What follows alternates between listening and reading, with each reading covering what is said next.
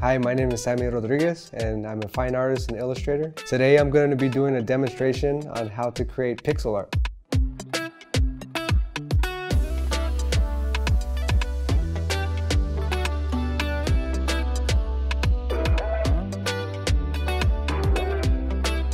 What I usually do in my work, as you'll see in my course, I like to add secondary elements to faces.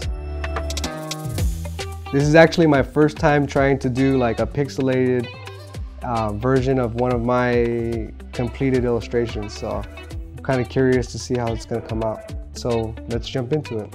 Open the document here. I'm going to have a reference photo. What I want to show you how to make a pixel art based on something like a photo reference. So I'm going to use a piece that I've already done. That's actually from my Domestika course. So here is my blank document.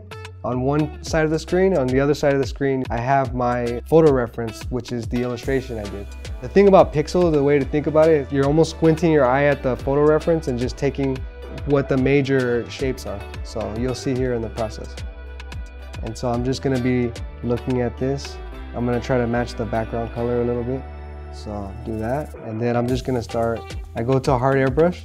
The people who design video games, like especially the retro look, they have programs for that, but for me, because I'm using sort of pixel art combined with art that has curvature, I like to have it on one application. So this is kind of like a quick way to approach it. A lot of pixel art is based on that. And since we're just doing the look of pixel art, we're not actually programming a video game. It doesn't have to be like completely accurate. It's more just like for the edges that we see there, which in pixel art is it's pretty much like tiling that you see. So it's like they're just a bunch of squares. So I'm just gonna fill this in. So I might need to use my paintbrush, but I also might need to use my eraser. First, let me just do what I can with the paintbrush and then I'll switch my tool. So now I got this messy sketch, right? And I'm gonna start adding the other elements. I'm not worried about cleaning it yet.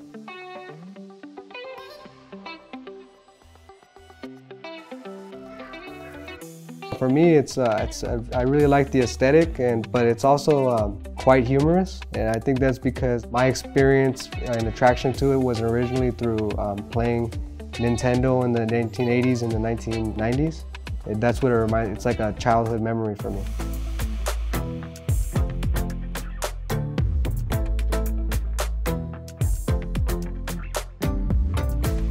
And one thing is you can actually bring your file in here and sample, because see, Procreate lets you sample.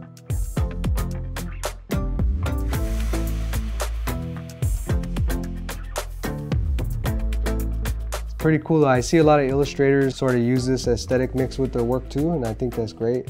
Even see it in graffiti now. I see some graffiti art where like some of the edges of the graffiti, instead of being like a long curve, it'll just be like steps. That's kind of like how it is to practice in your studio and your sketchbook. It's like before you sort of discover your style, you have to like kind of put in time and effort into like developing what that is and like finding who you are. And so a lot of that is just doing little activities like this. Okay, so I got this funny shape right now. It's pretty much like the majority of the profile.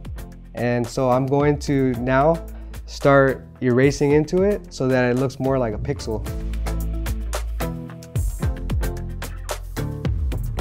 Pretty much do this until it looks the way you want it to look.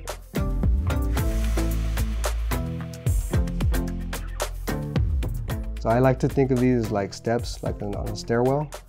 So you're just making these steps. And you can really cut them anywhere you want.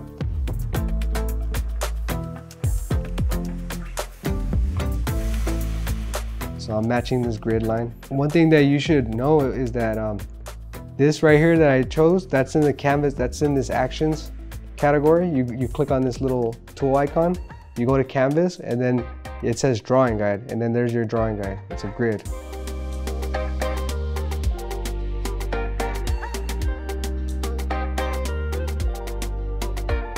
And I'm just gonna keep on like chipping away at what I have until this looks like what I'm trying to achieve. Sometimes you don't know what you're trying to achieve until you actually experiment with it.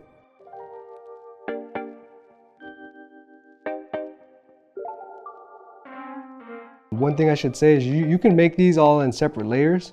I like it to be, even though I like working digital, I still like to maintain some of the rules that I had when I used to work analog, which is pretty much an analog piece is just one layer. So you just keep adding and subtracting on that one layer.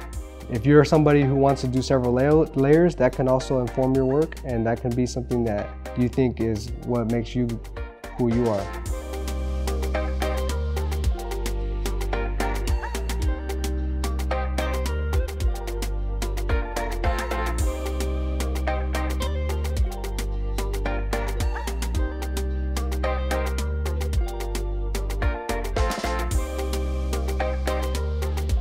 The reason why I might or might not is because I have the option.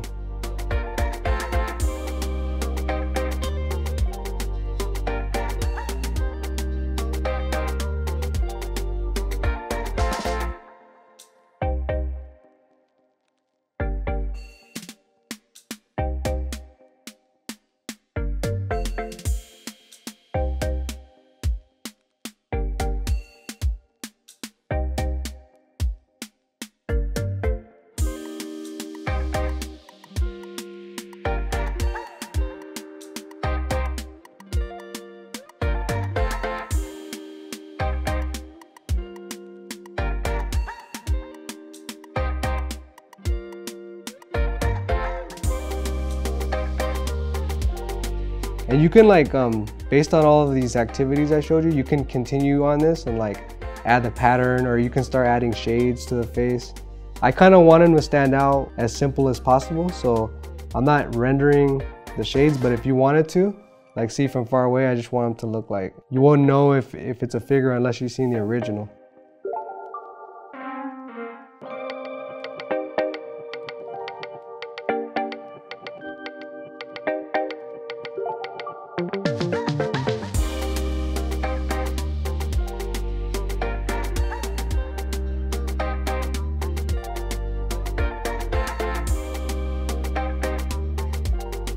And there we go. It looks kind of loose and funny, but it's just to give you an idea of how to approach it. And as I said before, you can spend more time on this by taking some of these activities, like cutting back in with the steps, creating new layers.